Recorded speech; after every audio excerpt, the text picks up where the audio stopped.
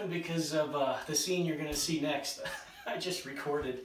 I got my bottle down to 1900. Now that's going to be, where's my notes? Here they are. 1900 PSI. That's going to be right about 125 bar. I figured that's a good starting point. And then I'm going to fill it up to 4500 PSI. We're going to go supercharger versus turbocharger. I only have one bottle, so I'm going to record this one doing it, and then that one, and then I'll blend them together for you guys to watch. But next up is me bleeding down the bottle. One thing to consider, guys, is it worth the time versus the money going for the turbocharger versus the supercharger? And some of the things you have to consider is, are you in that much of a rush that you need your bottle filled that fast, or are you fine just kind of leaving it to fill? If you're filling a gun, like a bottle gun, I don't think the difference is going to be all that great. I mean, that should fill by the numbers twice as fast, which is nice, but still you're only filling a bottle this big versus this big guy here, which is a 45-minute SCBA bottle. That's a lot of air to fill, or a lot of space to fill. So is it worth it, or can you just plug in your supply bottle, walk away, and come back when it's done, you know, what, an hour or something later? I don't know. Or do you need it right away? Another thing to consider, though, is the maintenance schedule. This one's going to run a lot more, so you might be maintaining it a little bit more often than that one.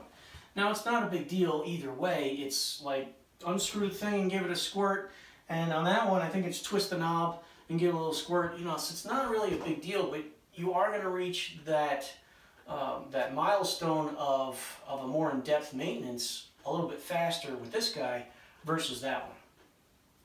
So let's get this thing rolling. I got my clock here. I'll set you guys up so you can see everything nice. I'm also going to put this on the floor because it does vibrate and I don't want to take any chances with it. But yeah, I'll hit go on this and reset that to 0 minute and off to the races. Enjoy this next part. It's how I drain the bottle out. I've always wanted to try this.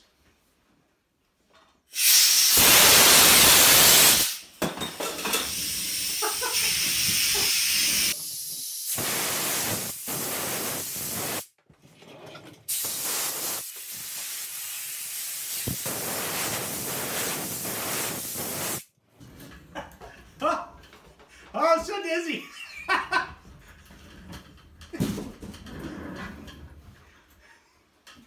Oh.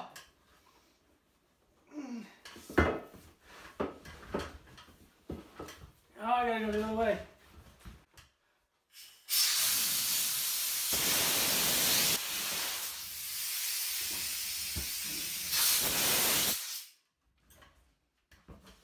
All right.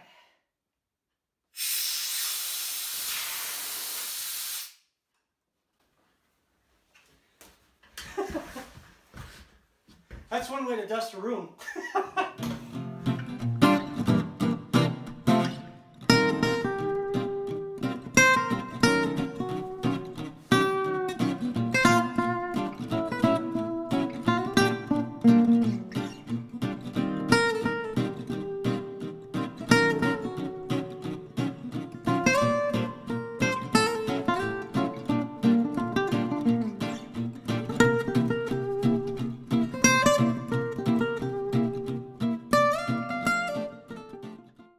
Well, guys, it's been an hour and 15 minutes, and I've gone from 1900 PSI to, yeah, I know, 3300 PSI. So 1300 PSI in an hour and 15 minutes on a big, big bottle. I mean, remember, this is a pretty big bottle here. Come on up, you coming? And but I kind of wanted to take a break while I take care of my other camera because it ran out of battery and memory. Was you're not really going to always shoot down that low with your supply bottle unless you're tethering. And then in the case of tethering, you're going to get a boatload of shots shooting your way down to that pressure. But on the flip side, you're going to pay for it when you go to refill your bottle, because this is basically kind of an extra hour plus of refill time that normally, I don't think with normal shooting where you just shoot down your low, refill, shoot down your low, refill, I don't think you drop down that, you know, to that low. Me personally, I'd probably drop this bottle down to, I don't know, 3,000 or so, and then I'd bring it in and top it off again if I was doing a lot of shooting. Just that's the way I kind of run when I'm running my my guns. So it's almost like during this break, it's like, well, let's say we started here, and this would be a better example of where you're going to start at. So let's start at 3,200. I know, but I gotta check it. Yeah, we're going to start this up again once I get my camera sorted out at 3,200, and then when I run it on the turbo, if there's still daylight out, I'll either run it on the turbo starting at 3,200, or if I have to go tomorrow, then I'll do the same thing. I'll run it all the way down to 1,900 again, and we'll start there. With that, let's get back to charging from 3,200 on up to 4,500.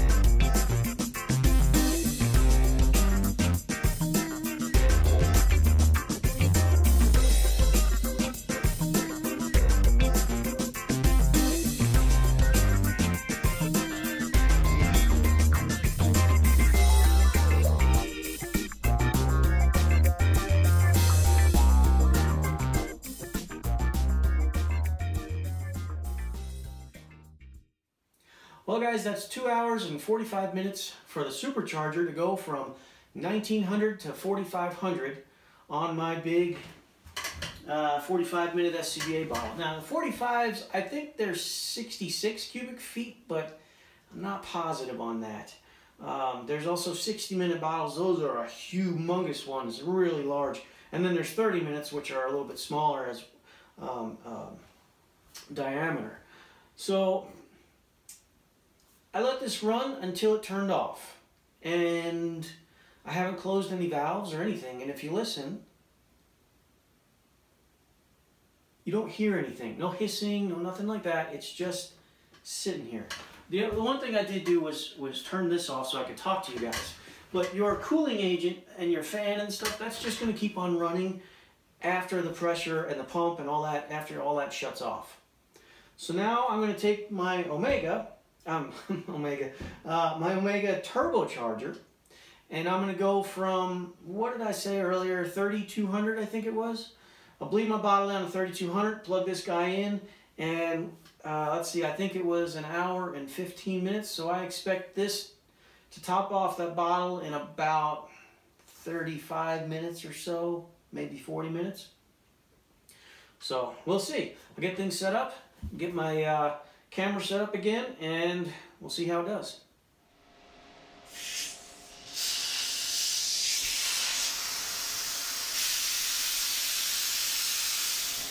So guys, I put it down to about 3850 because the bottle's a little bit cool for me bleeding it off, and so it's going to build up a little bit of pressure just sitting here kind of getting back to room temperature. So yeah, on this gauge I'm reading, what did I say, 3250, it's actually 31, it's just short of 3,200. So I'll bleed it down a little bit more. 3150, I think that's pretty good. That should give me a good reading on everything that happens. This thing's been running for more than 30 seconds, so it's all good to go. Water's flowing like a champ, so let's kick it on.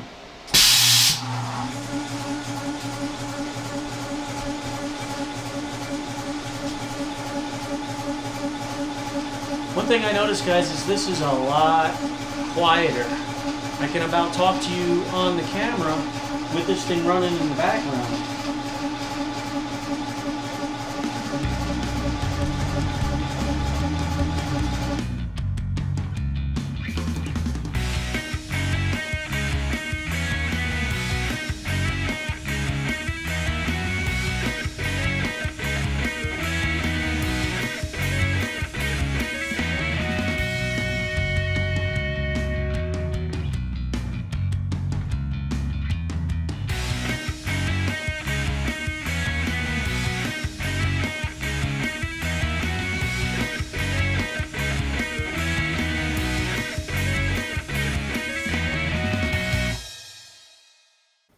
Okay guys, I'm cutting this off because I'm watching my gauge here is reading 40, almost 4,700. So I don't know, is this gauge off? Is this one off? Is the one on the bottle off? You know, I don't know. I imagine the one on the bottle is the least accurate. Again, I'm listening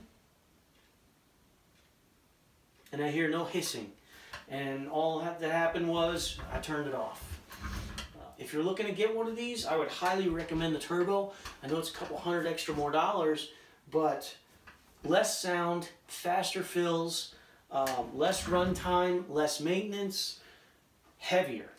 You know, it's there's a lot of benefit to spending those few extra $100 on the Turbo versus the Super. Anyway, guys, I hope you enjoyed the video. As always, happy shooting. And thanks for watching. Well, it is the next day, guys, and I decided to run this experiment of filling my 66 cubic feet bottle from 1900 all the way up to 4500 with my turbo, my Omega turbocharger. And I'm pretty impressed. I mean, just over an hour for that much pressure and to be topped off and ready to shoot. I didn't expect it to be that fast. I expected it to be kind of fast, but not quite as fast as it was. So that's a really pleasant surprise for me. One of the things that came up on the forum recently was using non-distilled water in the reservoir here, and it has to do with the boiling point of the distilled water and the lack of impurities in that distilled water and stuff. And it says in the instruction manual, don't use distilled water, don't. It says it a couple times.